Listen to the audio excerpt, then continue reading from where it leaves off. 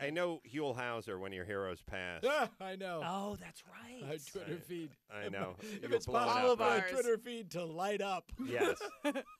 Mine too. And Casey E.T. emailed me and asked me if I wanted to write like a memoriam to Huell for their website. I was like, have you heard what I did? Yeah. I'm not sure. Maybe I sort of stepped back off that. Maybe just let the man have his day.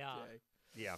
Sure, I said he was a child molesting murderer, but he loved trails. What am I going to say? It got a little dark. Couldn't I be must more say. dead. Dana took it in a got dark covers, direction. though.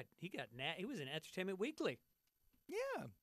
Look, he was a lovely person. He was a lovely guy. You like roller coasters, motherfucker? Now, was who Huell was and his that? friends. That can't be me. You gotta. By the way, this shit was so funny. We. Well, I don't think we have not to stop this. doing it. Not. Yeah, we don't. Huell can be in heaven. You can be in that. Abe Lincoln. Clock's not started. Number by the way. 14. Now that's a hat. Let's see what you got under there. Jesus Christ!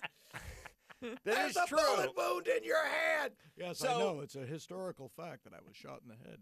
Dana Gould, what you're saying two things.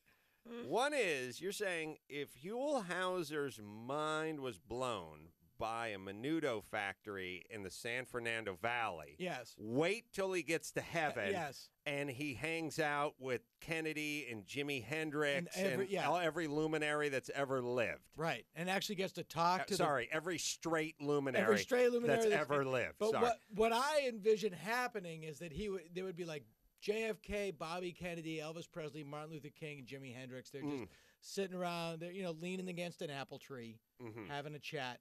Huell walks by, and then he goes, "Oh my God! Look who it is! That's Pablo Rotundo. He was the man who originally thought to sweep up a trail with a broom." Right. And he would just blow He'd go past right them. past Yeah, them. He'd see Doug Henning in his jumpsuit. Yeah. Is Doug dead? Can we confirm that? I'd be nice. He'd see Elvis in his Or jumpsuit. if he's not He'd see dead, Evil in this jumpsuit. He'd see Evil. I think Doug is dead. The problem with Doug had a jumpsuit. He had one. That It's magic. I got to tell you, in that Passed triptych, away. Evil Passed away. Evil is the badassest of the three. Well, here's the thing about Evil's jumpsuit. It was a necessary evil. Yes. Pardon the pun.